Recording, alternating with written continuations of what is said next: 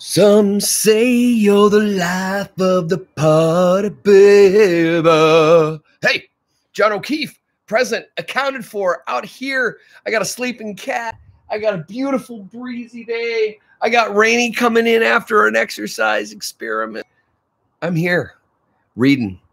We have about 40 pages until the end of this book. That means 2 more days, today, tomorrow. That's what we're talking about right now. Hello, ladies and gentlemen, John O'Keefe present and accounted for. We are here to spend some time reading. We are here to spend some time understanding what happens after your main character decides to take a leap into the darkness of infinity following this experience. Welcome. Chapter 25. Okay, before we hit this page, you know darn well that we are very, very close to the end of this book. We are at the point where this story is going to be at its top point of the climax, right? Like this is the very, very, very thing. This is what everything has been leading to. So I know darn well I'm going to have to be ready to start reading out of the gate. I'm going to have to be ready to start giving that energy right out of the gate. We are reading one definitely long chapter, and then tomorrow we close it off. So I have no idea where this story's going. By this point in the afternoon or the book, we are getting ourselves just deeply embedded in this story. So I can't stop. I can't wait. I'm so ecstatic for this moment to have happened in the story. So remember, as always, we always read the paragraph just prior to where we stopped so that we remember, oh yeah, that's right, that's where it is. Because throughout the book, we've got to have that understanding. We don't want to start today without remembering yesterday. We don't want to make sure, or we want to make sure that we've got that. So ladies and gentlemen, let's get this rolling. He had to leap, and by his death, the others would live. That was it. That was what Sandwich had been trying to say all along, and now he believed Sandwich. He put on a final burst of speed, just like the coach taught him in track. He gave everything he had. In the last few steps before the canyon, he felt a sharp pain in the back of his leg, and then the ground gave way under his feet.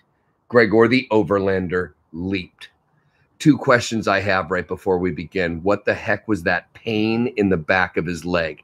That's something that I really don't have any understanding of. The other thing that I'm wondering a little bit is what is going to happen after we start chapter 25. Chapter 25, let's go. You know the rules. Chapter 25. Gregor soared out over the canyon, throwing his body as high into the air as he could get.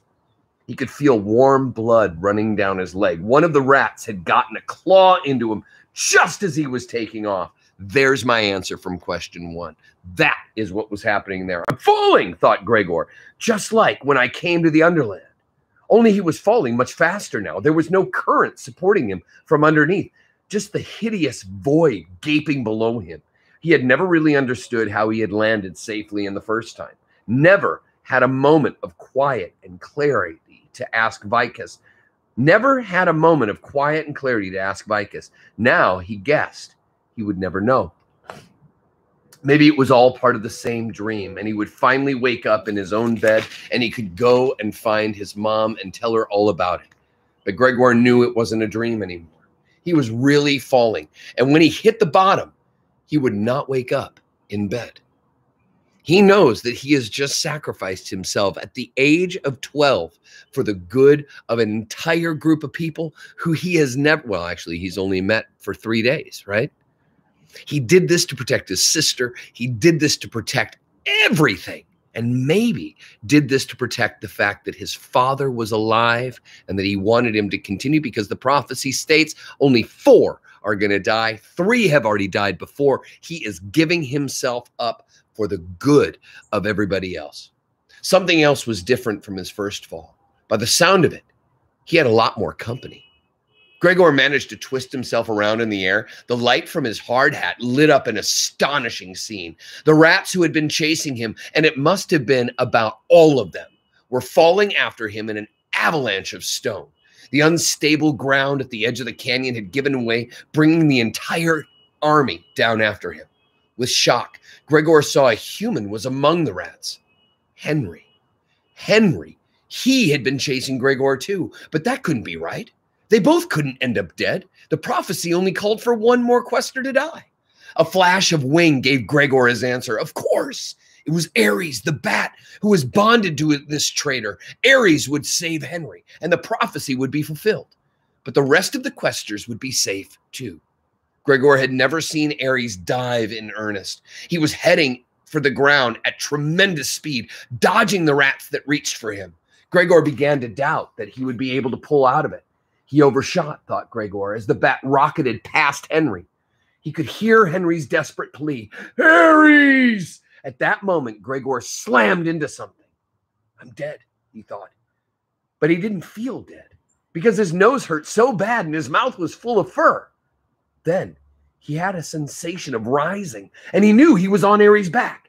He looked down over the side of the bat's wing and saw the rats beginning to burst apart on the rocks below. Oh, Suzanne Collins, did you really just say that bodies, when they hit rocks, start bursting on the rocks below? That is powerful kind of writing. You don't usually get to get that kind of stuff in a kid's book. Oh, I'm sorry. This isn't really a kid's book. This is an adventurer's book. Sorry, kids, I didn't mean to put you down. Because guess what? When I start seeing rats exploding on rocks below me, I go, oh, but that's not for kids.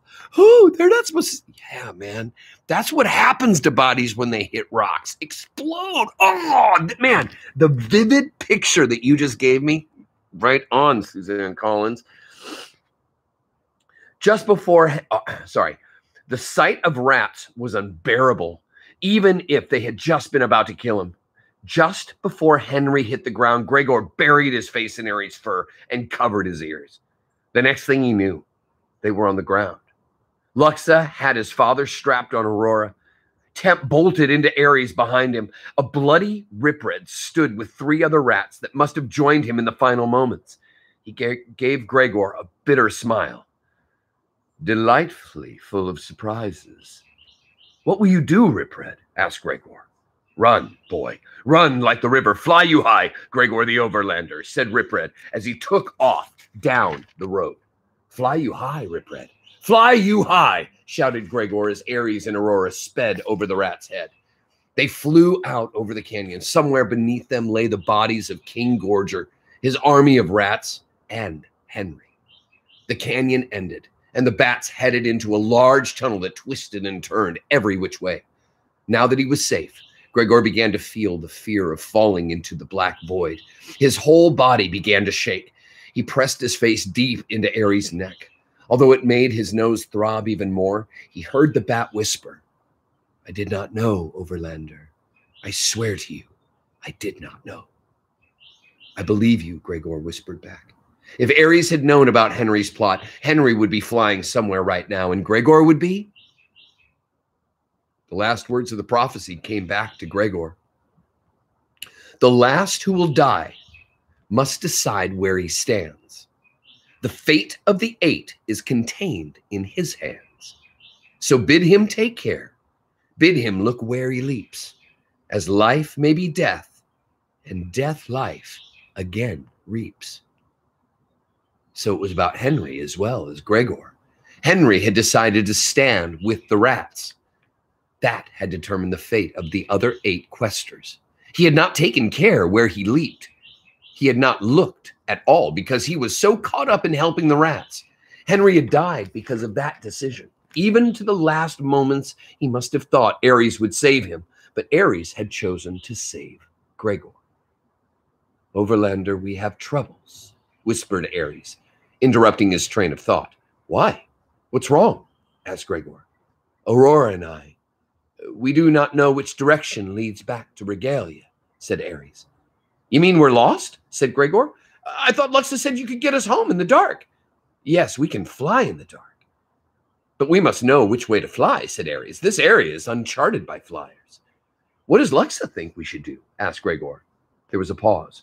Gregor assumed Ares was communicating with Aurora. Then Ares said, Luxa cannot speak. Luxa's probably in shock, thought Gregor, after what Henry did to her. To complicate matters, Aurora has a torn wing that must soon be mended if we are to continue, Ares added. Gregor suddenly realized that he was now in charge. Okay, Look for a safe place to land, all right? The twisting tunnel soon opened out over a large river. The source was a magnificent waterfall that poured out over a stone arch and fell 100 feet to the river below. Above the arch was a natural stone ledge, about 10 feet deep. Ares and Aurora coasted over to it and landed. Their riders slid onto the stone. Gregor hurried over to Luxa, hoping to figure out some kind of game plan, but one look at her told him that he was on his own. Her eyes were unfocused, and she trembled like a leaf. "Luxa, Luxa," he asked. As Aurora had reported, she couldn't say a word. Not sure what else to do, Gregor wrapped her in a blanket. He turned to Aurora next. Her left wing had a long rip that oozed blood.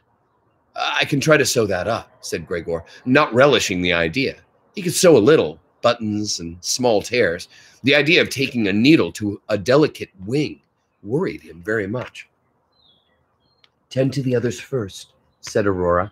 She fluttered over to Luxa and wrapped her good wing around the girl.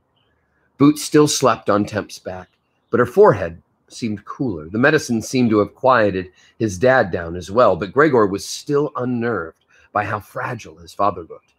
Clearly, the rats had half-starved him. He wondered what else they had done. Ares sat hunched over in a position of such extreme sorrow that Gregor decided it was best to leave him alone. Henry's deception had nearly destroyed the bat. Could you imagine being let down by the person that you committed your life to? Could you imagine making the deepest promise anybody can make to anything, and then realize that there was a twist in the person's personality, that they decided to go against the goodness of the people, and all of a sudden Ares is forced to make a decision. Who do I care for? Who do I go for? Who do I honor? And Ares decided Gregor. Does that mean they're going to be bonded from now on? Oh, I hope so. Anyway, no one seemed physically injured. Sorry, Ares sat over, hunched over in a position of such extreme sorrow that Gregor decided it was best to leave him alone. Henry's deception had clearly destroyed the bat. No one seemed physically injured by the encounter with King Gorger's army, except Aurora and himself. Gregor opened the first aid kit and fumbled around inside. If he was going to stitch up the bat, he'd better do it before he thought too much about it. He found a small pack of metal needles and chose one at random. Several spools of spinner's silk were in the kit as well. He started to ask Gox which kind he should use, but stopped himself when he recalled the blue blood pouring out over her lifeless orange body. He picked out a thread that looked thin but strong. He cleaned off Aurora's wound as well as he could and applied an ointment she told him would numb the area. Then, with great trepidation, good word, trepidation, right? With great trepidation, he began to sew up the rib. He would have liked to move quickly, but it was slow. Careful work mending the wing, Aurora tried to sit motionless, but kept reacting to the pain involuntarily. "Sorry, I'm sorry," he kept saying. "No, I'm fine," she would reply, but he could tell it hurt. By the time he'd finished, he was dripping with sweat from concentrating so hard, but the wing was back in one piece. "Try it out," he said to Aurora as she gingerly stretched her wing. "It's well sewn, Overlander," she said. "It should hold to regalia." Gregor felt relieved and a little proud that he had managed it. "Now you must address your own wounds," Aurora said. "I cannot fly anyway until the numbness begins to leave my wings." Gregor washed off his leg and put on some ointment from a red clay pot he remembered Solivet using for wounds. His nose was another matter. He wiped off the blood, but it was still swollen twice as its normal size. It must be broken, most certainly, but he didn't know what doctors did for a broken nose. Couldn't really put a cast on it. He left it alone, thinking he'd probably do more harm than good trying to fix it. Once he'd taken care of their injuries, Gregor had no clue what he should do next. He tried to assess the situation. They were lost. They had enough food for maybe one more meal. Lux's torch had burned out, leaving only his hard hat for light. Boots was sick. His dad was innocent, incoherent. Luxa was in shock, Aurora was wounded, and Ares was in despair. That left he and Temp. "Temp," said Gregor, "what do you think we should do? Where should we go? I know not, Overlander, said Temp. Hear you the rats? Hear you? When they fell, you mean? Asked Gregor. Yeah, that was awful. No. Hear you the rats? Hear you? Repeated Temp. Now? Gregor felt a cold sickness filled his stomach. Where? He crawled out onto the edge of the ledge on his stomach and peered over. Rats were gathering, hundreds of them. On the banks beside the river, several were sitting back on their haunches, their claws scraping at the chalky stone. The wall that flanked the waterfall, a couple tried to climb it and slid back to the ground. They began to scrape footholds into the rock. It would take time for them to scale the wall, but Gregor knew that they would be able to do it. They would find a way. Rats always find a way. He crawled back from the ledge and wrapped his arms tightly around his knees. What were the questers going to do? Well, they would have to fly. Aurora would just have to manage if the rats climbed the wall. But fly where? The light in his hard hat couldn't last forever. Then he'd be in pitch black with a bunch of invalids. They had gone through this whole nightmare only to end up dying in the dead land between. Maybe Vicus would send help. But how would he know where we were? And who would they know? And who knew how things were going in Regalia anyway? Gregor and Henry had played out the last stanza of the Prophecy of Grey. But did that mean the humans had won the war? He had no idea. Gregor squeezed his eyes shut and pressed his palms into them. He had never felt so desolate in his whole life. He tried to console himself with the idea that the Prophecy of Grey had said that 8 of them would live. Well, Riprud will probably manage, but if the 7 of us sitting on this ledge are going to survive, we'll need a miracle, he said. And that's when the miracle happened. Bam! See what I'm saying? The beauty in a well-written story, especially when it comes to, say, a fantastic story, a legend story, an adventure story, a quest, is that you do hit these moments where you pause and you say, there is nothing else in our power. And often, if you are in a true legend or an adventure book, a quest, something shows up. Something. Oh, you want me to read? Yeah, of course. And that's when the miracle happened. Gregor, said a puzzled voice. He wasn't really sure he'd heard it. Gregor, is that you? Slowly, not willing to believe it, Gregor lifted his eyes towards the sound. His dad had weakly propped himself up onto one elbow. He was shaking from the exertion, and his breath was shallow. But there was a look of recognition in his eyes. Dad, he said. Dad. What are you doing here, son? And said his dad, and Gregor knew his mind was clear. He couldn't move. He should have run into his dad's arms, but he suddenly felt afraid of this stranger dressed in rat skins who was supposed to be his father. Was he really the same now? Or by the time Gregor crawled across the few feet of stone that separated them, would he again be mumbling about fish and abandoning Gregor into the darkness? Kiko, piped a little voice. Oh, Kiko meowed, said Boots. Gregor turned and saw her struggling to free herself from the webbing that secured her to Temp's back. He hurried over to her and ripped away the webs. It was easier than dealing with his dad. Dink? Big fist? Said Boots, and he pulled her free. Gregor smiled as if she wanted to eat. She must be feeling better. Cookie? She said hopefully. Okay, he said. But look who's here. It's Dada, said Gregor, pointing to his father. If they went together, maybe Gregor would have the courage to face his dad. Dada? Said Boots curiously. She looked at him and a big smile spread across her face. Dada, she said. She wiggled out of Gregor's grasp and ran straight into his dad's arms, knocking him flat on his back. Margaret, said his dad, struggling to sit up. Are you Margaret? No, hi, Boots, said the little girl, tugging at his beard.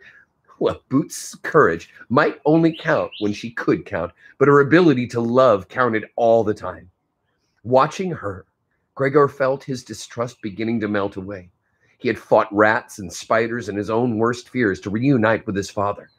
What was he doing, sitting here like he'd bought a ticket to see the event? Boots, huh? Said his dad. He broke into a very rusty laugh. The laughter swept through Gregor like waves of sunshine. It was him. It was really his father. Dad, Gregor half stumbled. He ran to his dad and threw his arms around him. Oh, Gregor, said his dad, with tears pouring down his face. How's my boy? How's my little guy? Gregor just laughed as he felt his own tears starting. What are you doing here? How'd you get to the Underland? His dad, suddenly sounding worried. Same way as you, I guess, said Gregor, finding his voice. Fell out of the laundry room with Boots. Then we came looking for you, and you're here. He patted his dad's arm to prove it was real. Here you are. Been away from somebody that you need so bad. You touch him, and you're like, you're here, you're with me, you're real. It's no longer just a dream. It's no longer just a wish. You're here. You're here. Where exactly is here? Asked his dad, peering around in the darkness. Gregor snapped back to reality. We're above a waterfall in the Deadland. A bunch of rats are trying to scale a wall. Lots of us are hurt, and we're totally lost, he said. Then he regretted it. Maybe he shouldn't have told his dad how bad it really was. Maybe he couldn't handle it yet, but he saw in his dad's eyes sharpening in concentration. How far are the rats away from us right now? He asked. Gregor slid over to the edge and looked over. He was frightened to see the rats were halfway up the wall. Maybe 50 feet, he said. How about light? His dad asked. Only this, said Gregor, tapping his hat. And I don't think the batteries are going to last much longer. In fact, the light began to seem as if it was dimming as he spoke. We've got to get back to Regalia, he said. His father said. I know, but none of us knows where it is, said Gregor helplessly. It's in the north of the Underland, said his dad. Gregor nodded, but he didn't see what good that information did him. It wasn't as if they had a sunset or the North Star or moss growing on the north side of trees to guide them. They were in a big, giant black space. His dad's eyes landed on Aurora's wing. That bat. How did you sew her up? Yes, I know what he's talking about. A needle and thread, said Gregor, wondering if his dad's mind was beginning to wander again. Metal needle? Asked his dad. Do you still have it? Yeah, right here, said Gregor, pulling out the pack of needles. His dad took the needle and pulled a small stone out of his pocket. He began to rub the stone along the needle in short, quick strokes. Get some kind of bowl.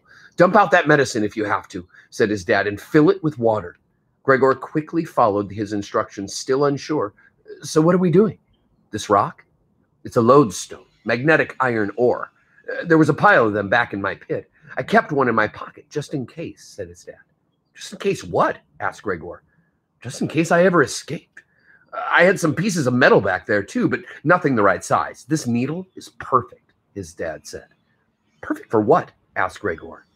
If I rub the needle with the lodestone, I'll magnetize it. Basically, I'll turn it into a compass.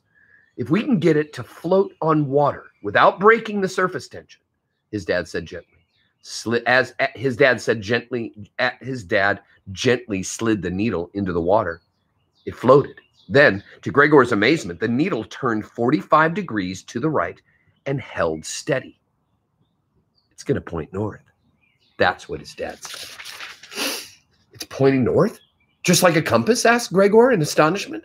Well, it's probably off a few degrees, but it's close enough, said his dad. Gregor grinned into the bowl of water. It was going to be okay. His dad was back. The sound of claws digging into stone wiped the grin off his face. Aurora, called Gregor. Can you fly? I think I must, said Aurora, clearly aware of the rats. Ares, if I point you toward Regalia now, can you stay on course? Asked Gregor, giving the bat a little shake. I can stay well enough on course if I know the direction to fly, said Ares, rousing himself.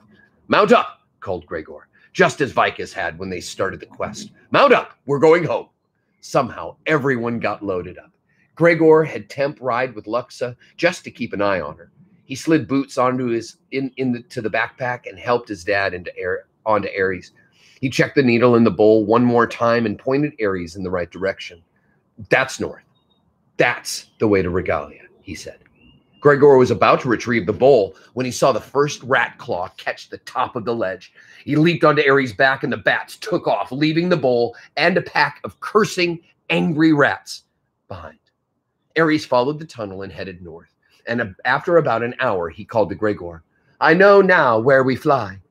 They flew straight for Regalia now, down wide, open caverns. Everywhere there were victims of the war. Gregor saw bodies of rats, humans, roaches, spiders, bats, and other creatures he didn't even know lived in the Underland, like mice and butterflies. No, Ripred had mentioned butterflies, but Gregor thought that he had seen them in the Overland somehow. All the bodies looked the same. Very, very, very still. It was almost a relief when the light on his hard hat finally gave out. He had seen enough carnage. In the darkness, he lost all track of time. Gregor could hear the horns signaling their approach long before they ever reached the city. He looked down vaguely and saw people waving their arms, shouting. Neither he nor Luxa responded. Luxa was not even looking. From the moment they had taken off, she had wrapped her arms around Aurora's neck and closed her eyes to the world. Gregor couldn't imagine what she must be feeling. He had his dad back. Boots was safe. They would go back to the Overland and his family would be together again. But Henry was Luxa's family, and he had given her over to the rats. What was there left for Luxa to feel now? The doors were flung open at the stadium, and the city appeared below them. There was cheering and waving of flags. The palace came into view, and Ares dove for the high hall. They coasted in, and the exhausted bats simply landed on their bellies and slid along the floor until they stopped. Underlanders swarmed them. Somewhere in the confusion, he saw Dulcet cradling Boots and hurrying from the hall with their ever-faithful Temp behind them.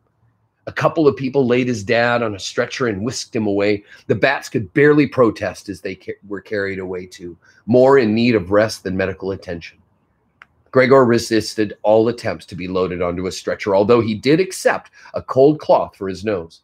Someone needed to tell the story, and he didn't think it could be Luxa at this moment. There she stood, pale and lost, not even noticing the whirlwind around her. Her beautiful violet eyes were vacant, and her hands hung limply at her sides. He went to stand at her side, but he didn't touch her. He just let her know that he was close. Luxa, it's going to be okay, he said. He knew the words sounded hollow.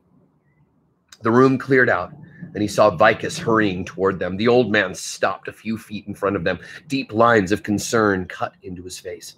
Gregor knew that he had to say what had happened, but all that came out was, Henry was working with the rats, and he made some deal for the throne. Vicus looked at Luxa and opened his arms. She stood, still frozen, staring at him as if he were a complete stranger. Luxa, it's your grandpa, said Gregor. It seemed like the best and most important thing to say at that moment. It's your grandpa. Luxa blinked. A tiny tear formed at the corner of her eye. A battle took place on her face as she tried to stop the feelings beginning to rise inside her. The feelings won. And to Gregor's great relief, she ran into Vicus's arms and cried. Man.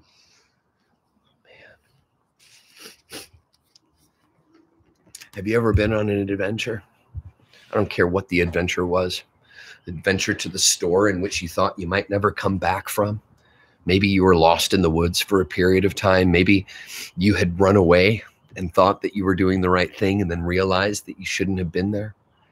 Maybe a stranger had made you feel uncomfortable. Maybe you were terrified at school when you were younger and you couldn't wait to get back in your family's arms. Maybe you've lost somebody in your life, somebody close to you, and you don't know if ever you're going to find comfort again. Sometimes we can feel lost inside. Sometimes we can feel lost physically. Sometimes we can feel lost within our own body. But have you ever experienced the relief of return? Have you ever experienced the relief of coming home somehow? That's where we're at. Luxa had hardened herself in a moment of absolute loss with her family, swore she would never be able to cry again, swore she would never be able to do that. And at this moment, feeling as lost as one could when family members go against the way it's supposed to be, and then to find your way into somebody's arms. Welcome home. You're safe. You're safe.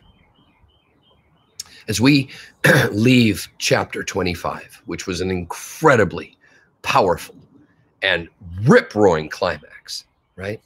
There's still something left. There's still questions to be answered. What happens next? Where do we go from here? How can you possibly have another 20 some odd pages left in this book, right? So come back tomorrow. Find out what happens in the next 20 pages, because something has to. We call this the resolution of the book, and we'll talk more about that tomorrow. But we have arrived at home. Lots of people have died. Lots of animals have died in the war against the rats. Our heroes are home. But that doesn't mean we haven't gotten all the information yet. So come back tomorrow. Let's finish this book out strong. Let's get back and find out what's up. I love you. Thank you so much for being here today. Read like crazy. Find your own adventures. Write your own book if you need to. Draw your pictures, whatever it is. Live life, because today is the only today that you've got. And I want you to make sure that you make it the best possible today possible. I love you. Thank you so much for reading like crazy with me. Now get out of here. Peace.